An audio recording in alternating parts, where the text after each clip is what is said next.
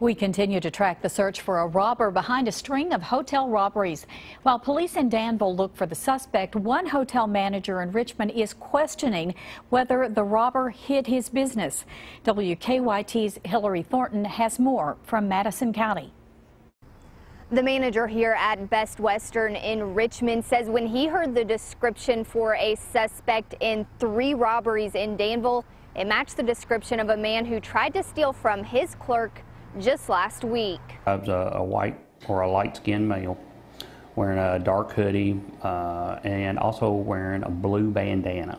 That is how Danville police described the man they say is a possible serial robber, matching the description given for the man seen in this surveillance video from the Richmond Hotel. General Manager Matthew Vaughn, who could not talk on camera due to corporate policy, says last Monday the man wearing a black hoodie and a blue bandana over his face came into the hotel just before 11:30 that night, holding a gun and demanding cash. He says his clerk then explained they do not accept cash and therefore do not have any at the desk.